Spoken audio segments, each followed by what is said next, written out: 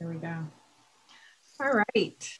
Welcome to this Zoom interview. My name is Stacy. I'm the manager of Workspace. Workspace is owned and operated by the town of Manchester, Connecticut. We are a co-working meeting and gallery space with multiple missions. We're here to support small business growth, entrepreneurs, nonprofits, and artists who are also entrepreneurs, have personal and professional success by giving hospitable, flexible, affordable space to do their work.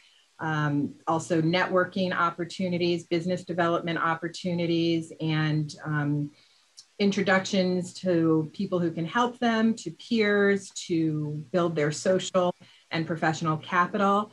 We're also interested, since we are in a historic building in downtown Manchester, of drawing business and people to downtown and Main Street.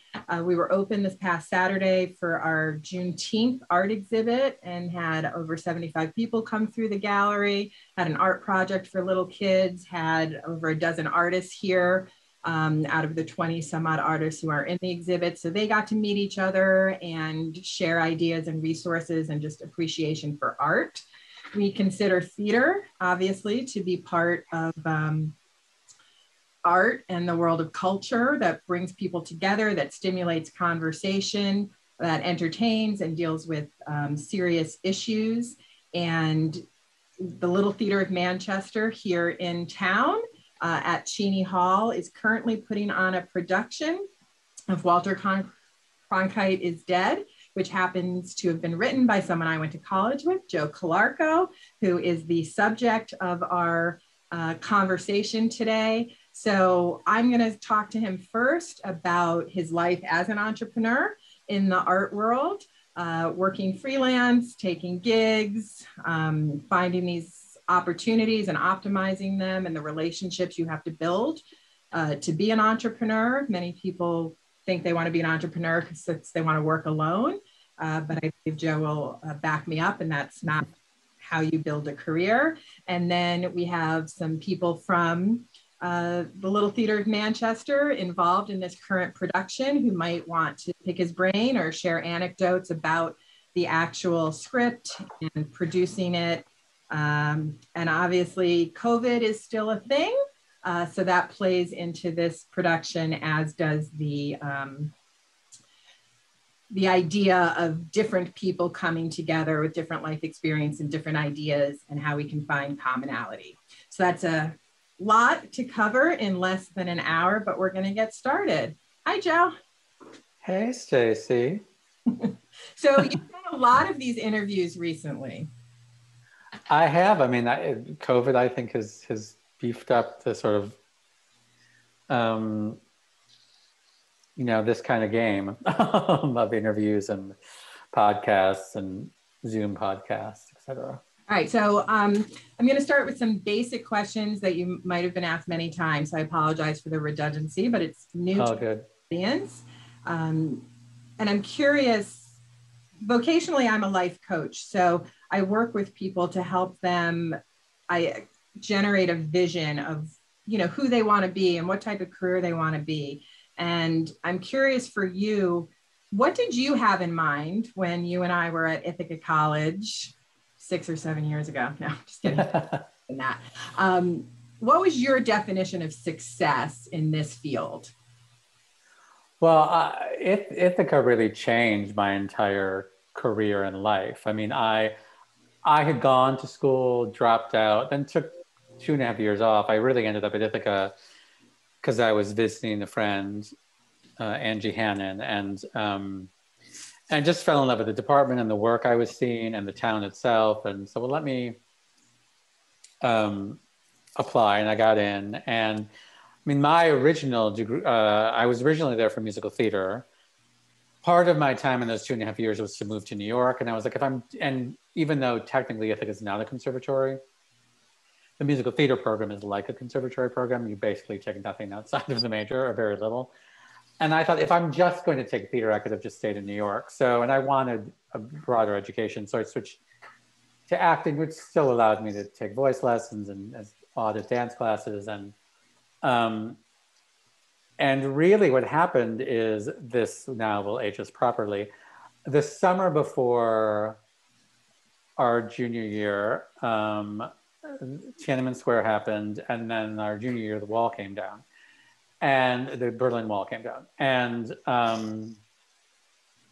that was like major world history. Like, and we were doing Anything Goes at the time, and it just seemed silly to be tap dancing on a big stage in an expensive private school in upstate New York, when really like the History Channel timeline history was happening. And so I went to my advisor, Susanna Berman, and was like, I have to drop out of school. I have to go to Berlin. I have to dance on the wall.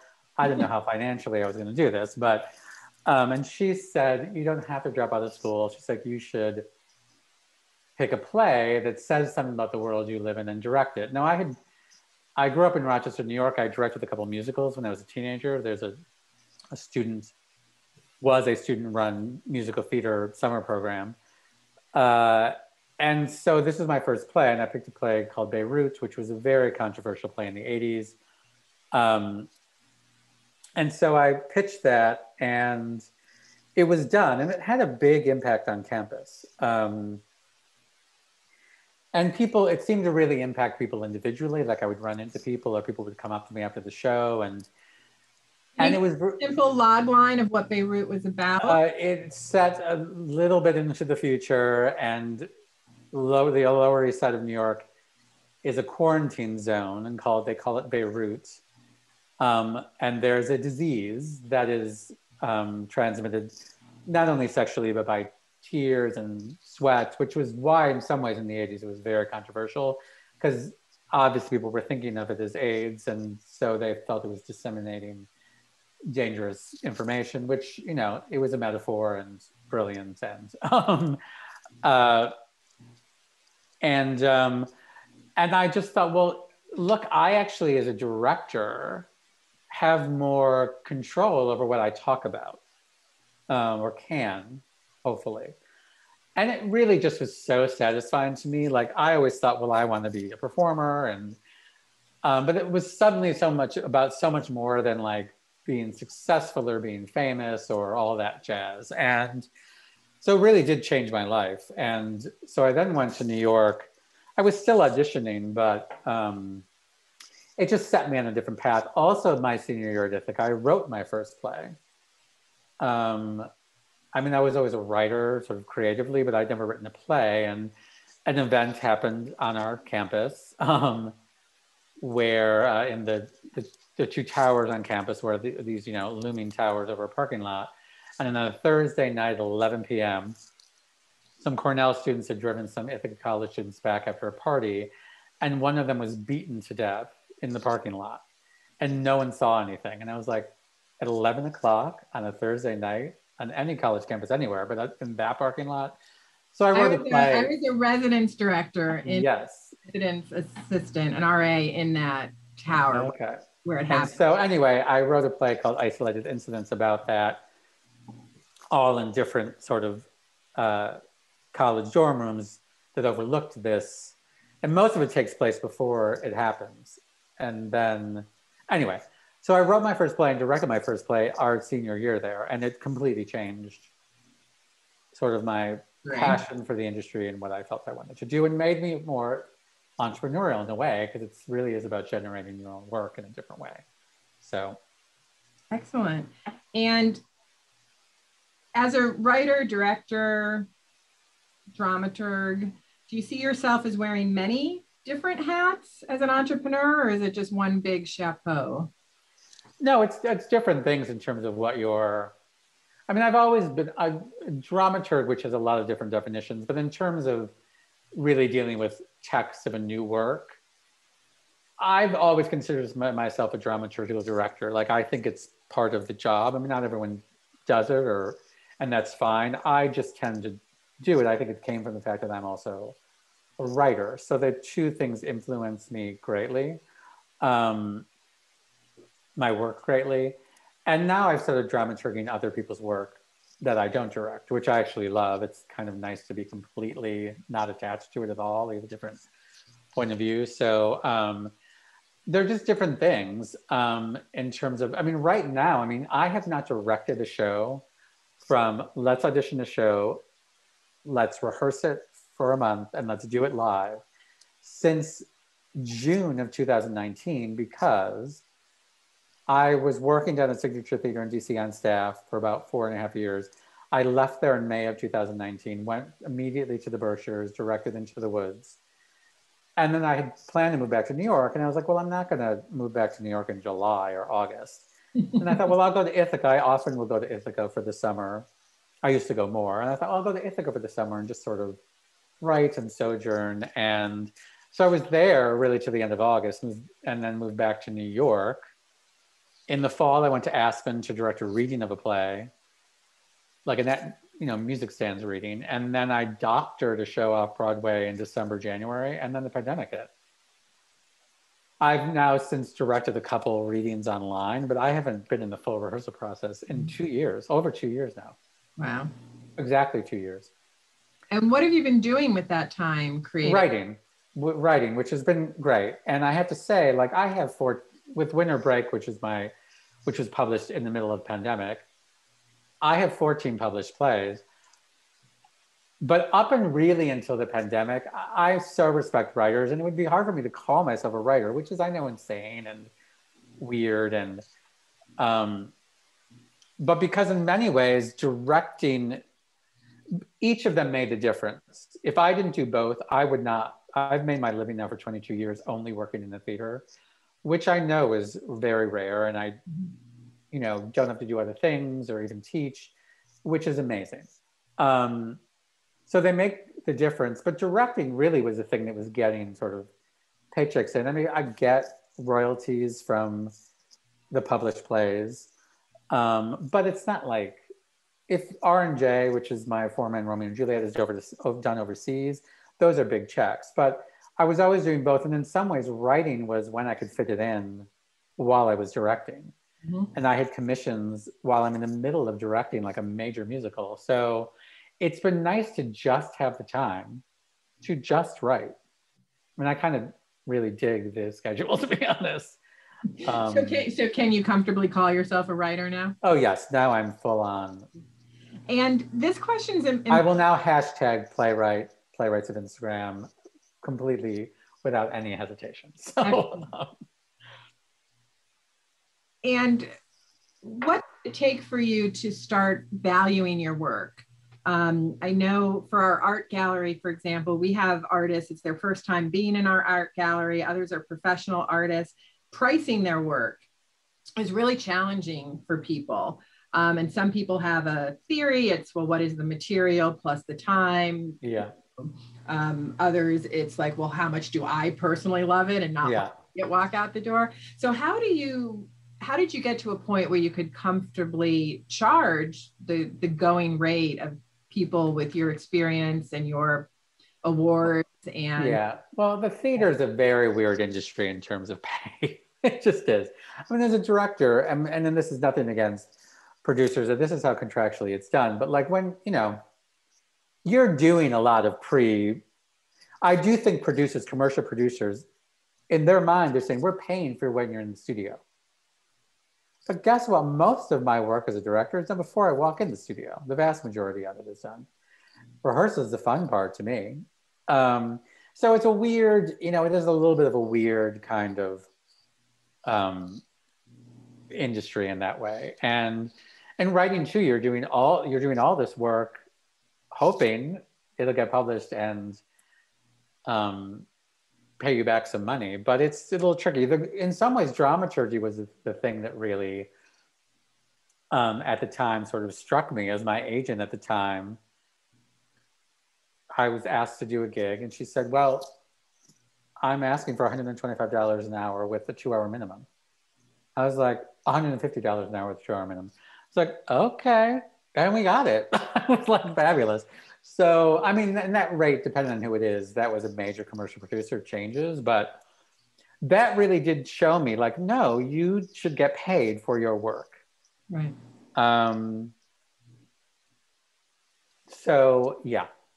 So it was a combo of all of that. I mean, it was a combo of, that was a big thing for me to make money that I thought was insane to get. And it's not, I mean, it's not at all. And it's weird to say it now. And then also, again, just writing so much now, it's made me like, oh, I do this. This is what I do, and I'm good at it, and I'm published, and like people like the work. So, you know. Excellent. And at what point in your career did you start hiring people to help you, either assistants, agents, managers? Well, agent was, I mean, this was right away in terms of, and this was the funny thing, is when R&J opened off Broadway, I didn't have an agent. I didn't have a lawyer, I had nothing. And then they wanted to move it off Broadway, and I didn't have an agent. Luckily, I'd reached out to a couple, no response. And another college friend of ours, Caroline McMahon, a friend of hers was the assistant to the head of an agency, a major agency. And she said to me, oh, she came to see it.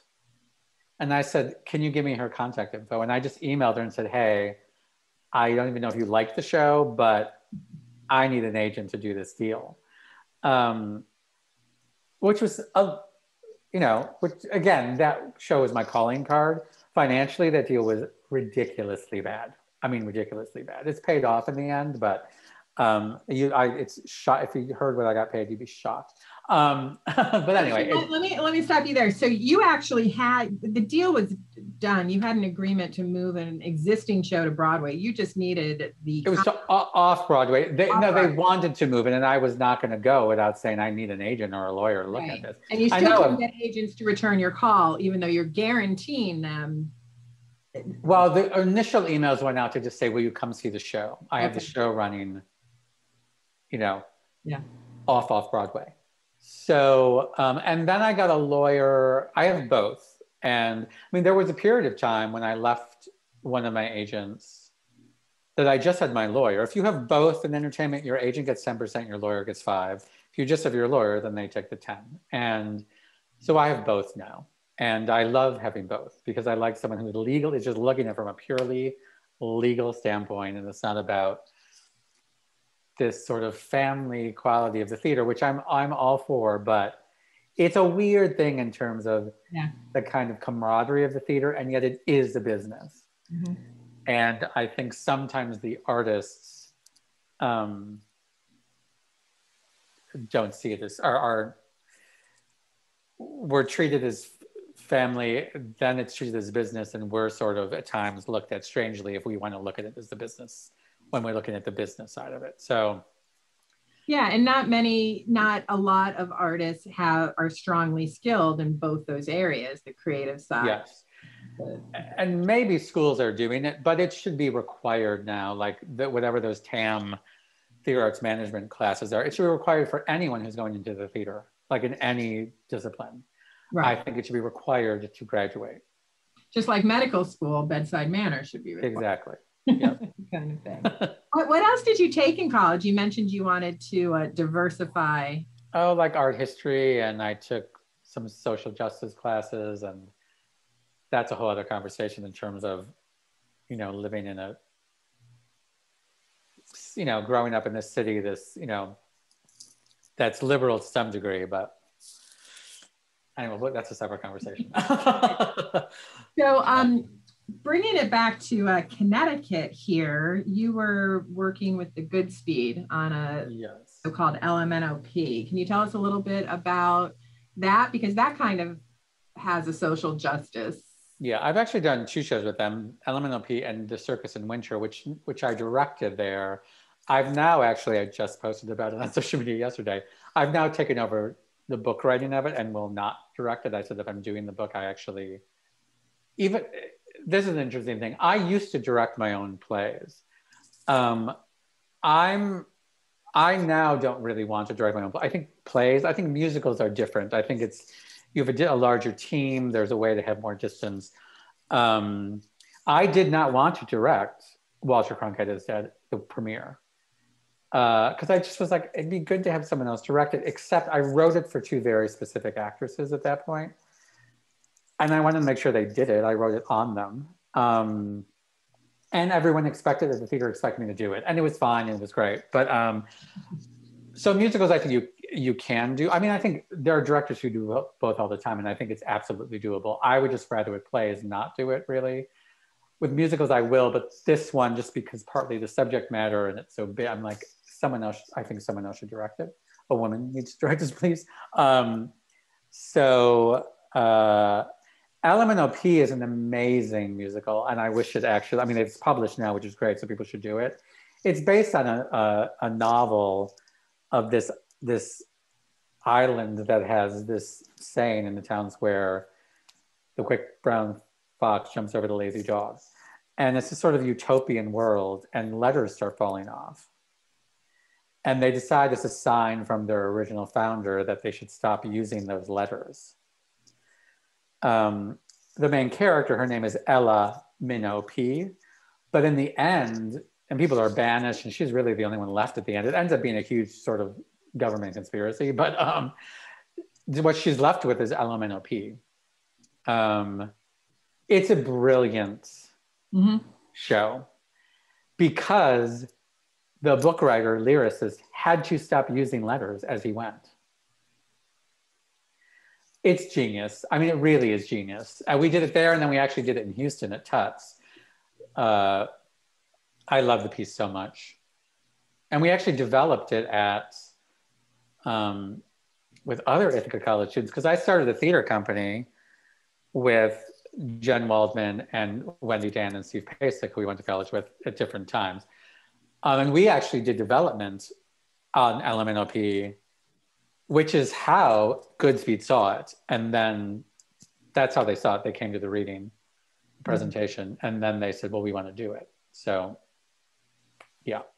So how theater people, pardon the expression, work very intensely with the people they're working with on a project, and then it's over and you move on. And sustaining these close relationships is impossible because it's so intense when you're doing it, and then you have so many of them. So what is it about the people that have stuck with you through this time as collaborators and supporters? Well, it takes work on all sides. I mean, I've not always been great at it. Of like, I mean, there are certain people I work on shows, directed their pieces for years. I mean, and you move on and do different things. But it really is all about relationships. And I say that I will go back, not only to Ithaca, but we talk to college students all the time and say, it's all about that. As a director, certainly, I don't think I've ever gotten a job via an agent as a director, ever. And I've been an agent for 22 years.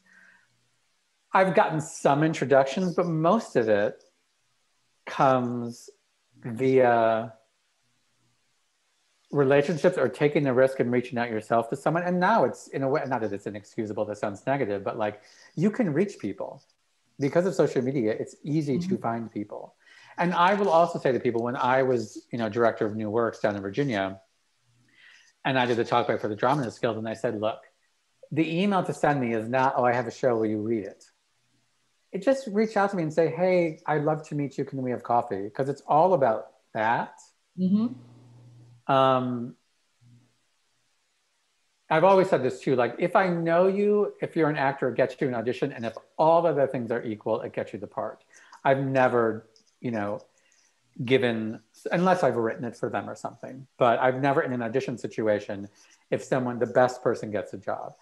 And I am same with writers. If I was in that job reading scripts, if I know you, it impacts where you are in the pile to read. It just does. I mean, I don't think it's a bad thing.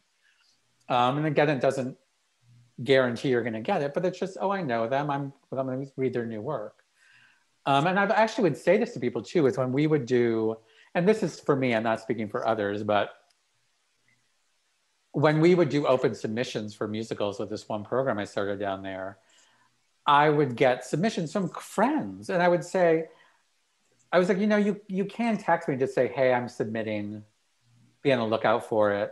I mean, I say this to actors all the time. Like when I do mock auditions, this is at Ithaca, and if they went to Ithaca, and I'll say, because this happened to me, I was directing a show for Disney on one of their ships, and I don't look at resumes until you've done everything and I think you're great. And Disney's different because they're casting 6 different shows. And but someone came in from Ithaca who I really liked, but the argument was, well, we need her in on this other ship. If I had looked at the resume and seen she went to Ithaca, but I said to her, I was like, I wish she would said, hey, I'm an IC buddy, or Susanna says hi. I say that to students at Ithaca all the time. It's just, ask a teacher if I go in for Joe, can I say you say hi? Because it just changes my view. Again, it doesn't get you the job, but I'm a little more like, there's a kind of, there's a familiarity to it. Yeah. And I say this all the time to actors. I know whether I want you to be good before you've started. And that has nothing to do with whether you say anything to me, but just walking in the room, it's about aura, it's about so many things.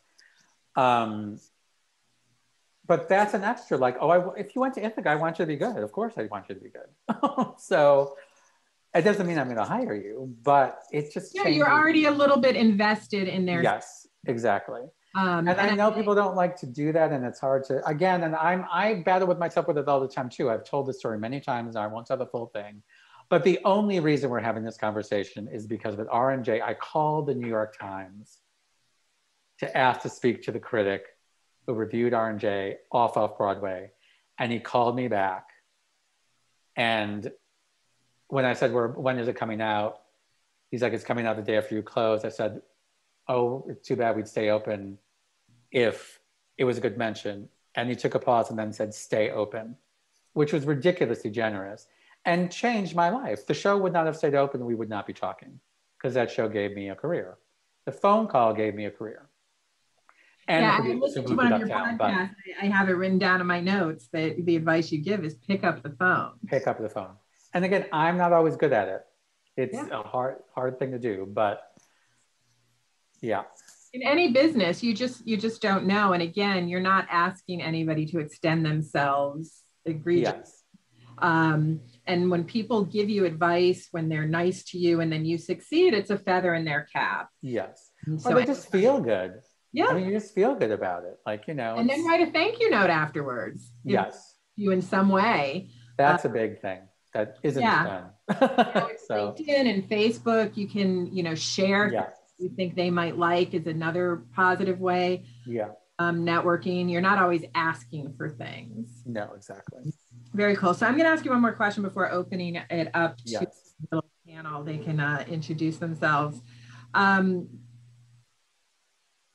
We didn't talk much about your big break with R&J, but you do talk about it a lot in other interviews. But I'm interested in something that didn't go well, like a failure that ended up being a valuable lesson that turned into, a success.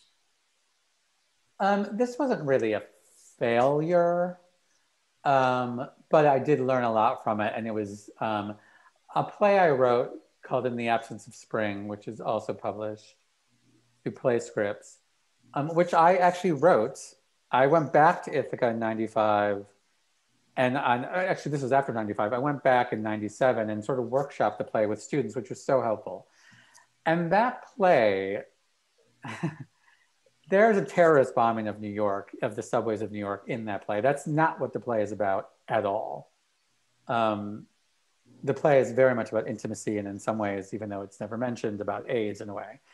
But I needed a sort of umbrella of sort of a culture of fear of sex being related to death or death being a kind of umbrella over this world. So, and it was very much based on the sort of Pan Am, which I was at Ithaca when those students in Syracuse were killed. And so it was all in that for me. And so we did it. The world premiere was done at Signature in 2000. Second Stage in New York wanted to do it in New York at their Uptown space, the first play at their Uptown space for new work, which they did. Between those two productions, September 11th happened, which totally changed people's view of the play. And I remember going to see Anne Bogart, who's a real mentor of mine, she had just released her on directing book, and she was doing a reading of it at Drama Bookshop. And she said, well, you all have read the book or are going to read the book. Let me read a chapter that's not in the book, which was called Context. And it was literally the day before I started rehearsal, which was perfect because it was about how context changes writing. It just does. But that taught me, that was a play. First of all, I was too close to it. I think it was a very personal play for me. And then when that happened, I should have just said, someone else needs to direct this play, because I'm just rewriting it right now to make it make sense in this moment. And that's not what the play is about. And I think if someone else had directed it, I may have talked about it. I may have not just tried to fix it. And so the original draft of that play, it was a 3-act sprawling kind of mess of a play. I was so influenced by, like everyone was at the time, by Angels in America, just like being crazy with what could happen on stage. And it ended up being a kind of much cleaner, tidier play. It's still ferocious, I think, but people would walk out on it all the time at Signature. I mean, just walk out on it because they were offended by it, which now I'm like, people would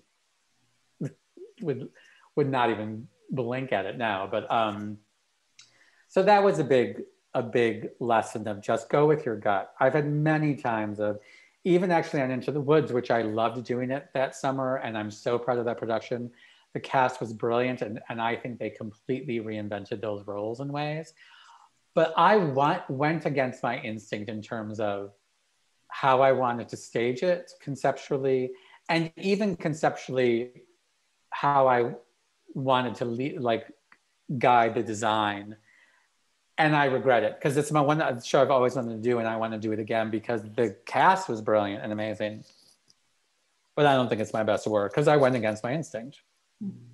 Well, excellent. Well, with the subject of context, I think it's a great lead-in. Indeed. Gloria, who directed the production of Walter Cronkite is Dead here in town. That, you know, the subject of the play, which was written in 2010, takes on, you know, a different perspective when it's performed in 2021. So Gloria, was that part of the discussions you had with your team and your cast? Yeah, absolutely. You know, first of all, it's great to meet you, Joe. You too. Thank you for this piece. I have to be honest, I had never read it before it was chosen by the theater's play reading committee. And it was chosen obviously for a number of reasons, had a small cast, and we had to be cognizant of the COVID regulations. We could have, like, I think based on the size of our stage, 4.4 people on stage. That was like one person on each side and 2 on stage and so forth. But it's come to be a really fabulous experience for me personally. I've worked with 2 of our best actresses in our community theater company. Angela's over there. They have, you know, I always say as a director, until the words get in the mouths of the actors, I don't fully see it, or it isn't fully realized. But this has been a great opportunity. I think it reverberates so incredibly clearly in 2021. It's kind of eerie, actually. Yeah. You know, it's shocking in some ways how close it fits. I actually had, because it's always been done here and there. Since the pandemic, it's had its most productions in a close period of time than in a while, which makes sense. I do think partly initially they've been like, oh, it's 2 actresses, perfect. Then you read it and you're like, oh. I actually last week had the 2 original actresses who did it in the world premiere read it for me on Zoom, just because I hadn't heard it, just to see how it read. Which was great. And I mean, the history of it's interesting. Those 2 characters were part of a much larger play of mine called, oh God, what was it called? Holding Pattern, which was set in an airport. But that play, when it was originally written, I was actually, the Kennedy Center asked me to come. Well, this is bizarrely how it happened. My brother-in-law is a producer and writer in radio.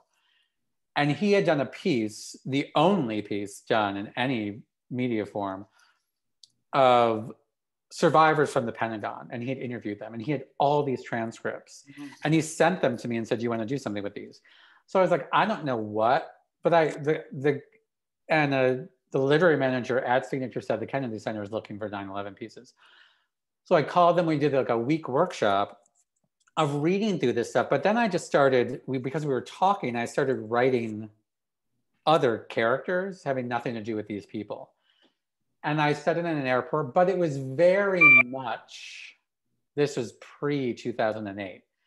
So it was very much a kind of, there was a sort of Bush era play in terms of a little bit of paranoia and a kind of, the world is coming into an end and planes are falling out of the sky. And Signature agreed to do it. They were going to do it.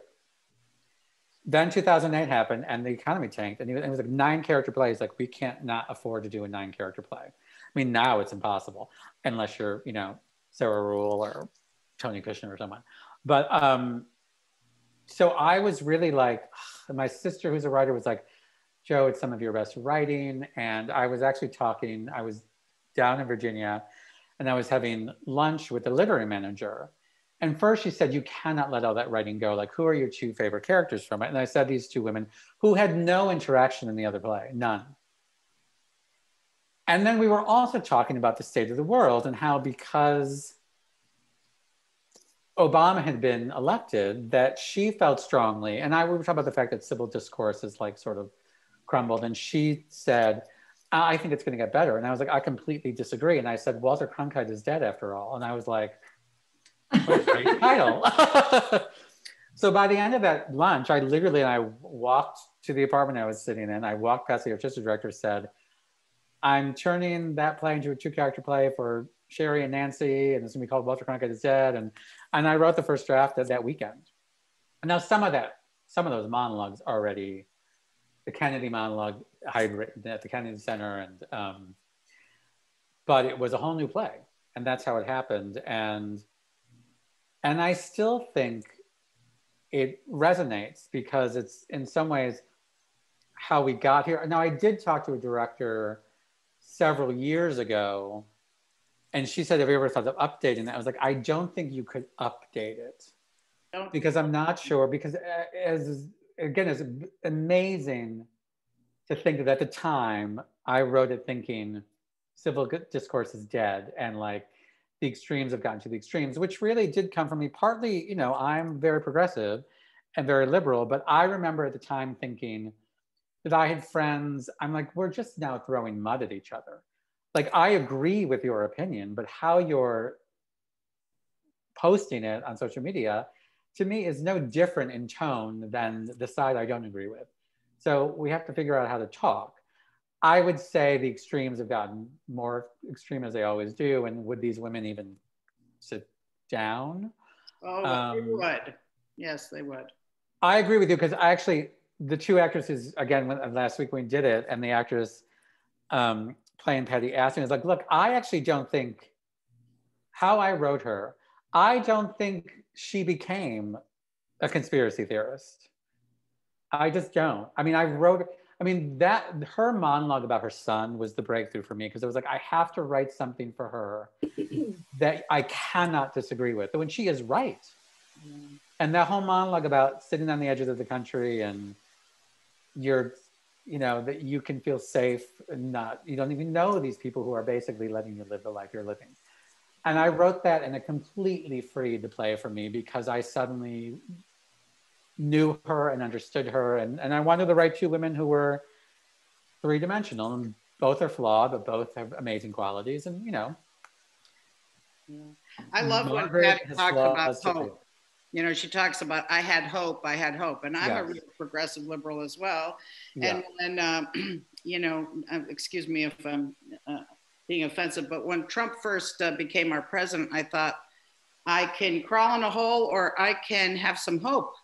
Yeah, yeah. And see what happens, which was quickly for me personally blown away. But at any rate. And I guess you could argue, if you look into the future, that you could argue she could go either way dramaturgically. Right. But I just don't. Anyway, it could never be set now. It just couldn't, you couldn't update it. I would have to write a completely new play. Right. Angela, as one of the lead actors, how do you describe this show? Well, it's a challenge because of all those lines, but aside from that, I play Margaret, and I love the way that Margaret really comes to, she expresses what's really needed here, and that's understanding. And you express that so well. I love the way the two characters are alike. Their children both have disappointed them. Their religions have failed them in one way or another. And as a lapsed Catholic, you know, it really resonated with her whole speech about how the Catholic Church really failed her. Really resonated. That is the very first thing I wrote, because when we were at the Kennedy Center, the actress who ended up being the actress who did the premiere talked about her. The story of it's completely different, and that is in some ways based on a priest who was in Rochester who had this kind of amazing congregation and then sort of disappeared. But and I went to a wedding of a friend, and she walked down the aisle to the Peanuts theme. So that is wow. And her last name, and anyway, so but this actress, she talked about it, and so I wrote that. That's the very first writing of the play. I wrote it at the Kennedy Center. It's maybe actually really the only writing that happened at the Kennedy Center, but it was freeing to be like, oh, this can be a whole. This is not going to be a piece of documentary theater. This is going to be a whole new thing. So yeah, and I think too, like, you know, I really appreciate, I mean, it's interesting as a writer, things surprise you. Like when I was, like, I thank God for my acting training all the time. One, as a director, because I feel like I have more empathy in the audition room and the rehearsal room. And I think I understand, you know, the glitches that happen, and I hope I'm more empathetic. And as a writer, like, that's why I'm most an actor again, because I have to be in it. And I remember the surprises in this play were, but I don't like my children. That, I remember writing the line and was like, oh, it surprised me. But I was in her mindset, and that came out. And I think in some ways that monologue resonates more about the gifts her children have given her, the spoils of war. I don't think that registered, especially the stuff about that she has a mirror from Saddam's palaces in her home. And obviously, I mean, I told the story about wanting to go to Berlin. That obviously that was altered, but that certainly was part of it because it was such an impactful time for me. So yeah, it's, I love them both. And I love that when Patty says what she says to her daughter, and that Margaret hears it and doesn't judge her for it. And that's when I wrote too, like her saying, how do you change all you've been taught, whether we agree about what she has been taught? Like, it's, people are human beings, and I'm gay, and I don't hate her for that line. I completely understand her saying it, and her struggle with it to me is beautiful. Yeah. And her daughter was not particularly helpful. And like, I say this to friends all the time. I'm like, because my parents were very, very, very supportive of me coming out. And so in college, when I would have friends come out and be like, my parents aren't like yours, I'm like, guess what? You need to give them time. Like, I feel grateful that I never saw. I remember a boyfriend at the time who came out, and he had and his parents, I mean, they ended up being very loving about it, but it was rough for a while. And I remember talking to my mother and saying, you know, it's tough for him right now. His parents aren't very accepting. It wasn't easy for them like it was for you. Pause, pause, pause. And she said, it wasn't easy. And I realized how much love that was for them to never show me that, of course, it's a struggle. Especially, this was like the late 80s, early 90s. Yeah, yeah.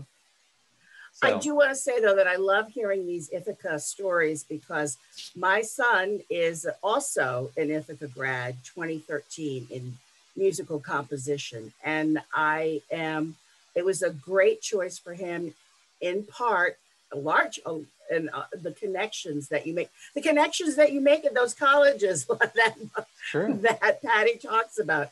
And Ithaca is a great example of that. And I also think when you're talking about your own experiences as a writer and how you incorporate that into your writing and then you alter it, I think that is the alchemy of writing that is so interesting. So kudos to you for being able to do that. I do it all the time. There's a lot of very personal things in my plays, whether it's stuff about me or certainly how Margaret talks about when things like, I mean, my mother was a 50s teenager, and you know, I have photos of her in white 50s Dior and white gloves, and she knew how to hold a cigarette, and right. You know, she would look stunning because people just looked, and she was 17 because people just looked better then because they dressed the part. So there's I actually dedicated the play to my mother for that reason. She luckily saw a reading of the play. She passed before the first production, but it was very much a play for her. There's so much of her in actually both characters. Yeah, I had wondered about that because I did take note of the dedication, and I thought, oh, I bet his mother was like Margaret, but now you say it was both characters, so that's interesting to me. Certainly I think her political bent is Margaret, but her kind of like warmth and not judging people is pure Patty. And she didn't come from a ton of money, and so she's in both of them. She's in both of them, yeah. Mm. And she was obsessed with the Kennedys, I'll also say that. She didn't have her children after them, but my parents were diehard Kennedy Democrats, like full on Camelot, the whole thing. My mother too. Yeah. Well, my parents too, yeah. So before we wrap up, is there any changes, Gloria and Angela, that you made to the written script for the day? No, we don't change that. No, not the script, but I touch the script. Yeah. But Gloria, do you want to talk about other things that you've done? Yeah, well, you know, we had a choice here about, we did it inside and outside. This little theater company has never done an outside production. So we had to come up with a way the actresses have to change their blocking stylistically a little bit because they're on a platform where when they're on the main stage, they have much more room and there's no spectacle. I've taken it, Joe, into the absurdist kind of arena a little bit. Okay. And so when we're inside, all the inner monologues when they're storytelling are represented through, we've made some films and we've done a series of projections. So we actually have a fabulous Amalfi film that we have an actor from our company come in who plays Vittorio and the women are in it. And I don't know, we'll go on to Hollywood, I'm sure, but anyway. And then we did a whole montage with the Kennedys and we allow Patty to see Margaret's storytelling. So she reacts to them when she sees them on the screen and it's a ghost story. We did the whole Exorcist thing. We've had a lot of fun. We've done glass hallway. We've done the breaking of the mirror in Margaret's, mind's eye. And so so they're two different shows. So when you go outside, it's pure comedy and fun and emotion. Yeah. And the women just they're so special and wonderful. And the audience was hysterically laughing and then quiet, near tears and crying at moments. Outside and then inside it's just craziness and we just loved it. I loved it. It gave me a lot of material. I love it. Creatively play with, but we never change it a word of what the playwright gives us. That's sacrosanct. Yes. I actually may do a rewrite on it. One thing, well, I don't want to talk about it while you're still doing it because I think it all works. There's one particular change that I just want to alter that stuck with me for a while of feeling like, again, it's not big. Tell me at some point. I'll be too curious to live without knowing. Yes. Yeah, a great director once said, friend, and then she can tell me sometime. Yes, or we can just Zoom about it. I just don't want to, either hear about it while you're in the midst of production because Right. Yeah. It's a great piece. Thank you. I have great affection for it. So yeah. All right. Well, I think we're gonna wrap it up. I think I loved seeing the show, although I saw it outside, and now I feel like I have to go in and see all the film footage. Love that. I will say, Angela, we can tell you're the actress because of your Zoom lighting, dark, so lit beautifully. And Joe, I like the way your shirt coordinates with Yeah, thank you. Yes, I worked on that. And another gentleman we went to Ithaca with is a successful music editor in Hollywood, Angela. So if your son needs a connection, let us know. So thank you very much for being here. Thank you. And was watching silently. She's a screenwriter out in LA. And we have a lot of writers in our community, and I think it's a great value for them to listen to, giving the time for you to discover new things. I think everybody goes at it with their head, and Joe, it's obvious that you go at it with your heart in every piece of it, and it's just lovely to get to talk to you about that. So if anybody's interested, Walter Cronkite is Dead is running for another weekend or 2? Another weekend. We have 4 more performances. 4 more performances, inside and out. Theatre of Manchester at Cheney Hall. If you're interested in the visual arts, our Juneteenth exhibit, we have over 20 local artists, an amazing collection here, definitely worth seeing. And we always welcome submissions from local artists. We consider local to be, Manchester and the rest of New England. Sometimes someone from New York slips in. And yeah, we're just really trying to support arts and culture to bring community together, again, to witness these ideas and thoughts and personal experiences, reflect them through our lens, talk about them with other people. And it's a great thing to have work like Joe's exhibited in town. So on that note, we're going to end. I will be posting this YouTube and sharing the link for you all to share, and just really appreciate your time. Thank you. Thank you. Congratulations. Send me production shots. Send me production yes. shots if you have them. Some great ones. Yeah. Great. Fabulous. We will all right. do that. Perfect. Thanks so much. This is great. Thanks a lot, guys. See you all. Bye, all. Bye. Bye. Bye. Bye, Sharon.